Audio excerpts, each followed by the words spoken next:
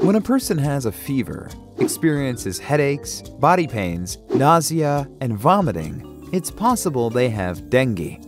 But it's also possible that they have the flu or even coronavirus. So how are you supposed to know which is which? Here's a guide on the differences between dengue and other viral infections.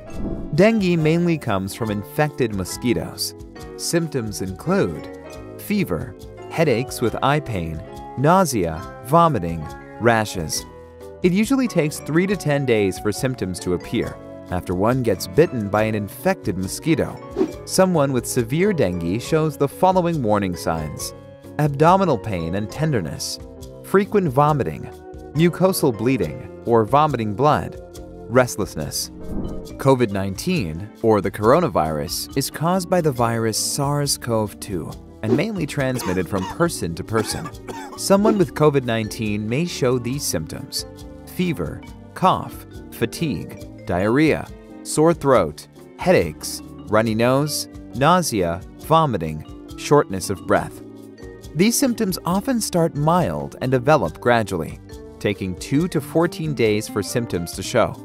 It is also possible to be asymptomatic, which means you don't show symptoms but are still carrying the virus and could infect others. Then there's the Zika virus, another disease that comes from mosquito bites. Someone with this disease may exhibit the following symptoms: rash, fever, joint pain, headache, muscle pain, conjunctivitis, red eyes. It usually takes 2 to 12 days for symptoms to show.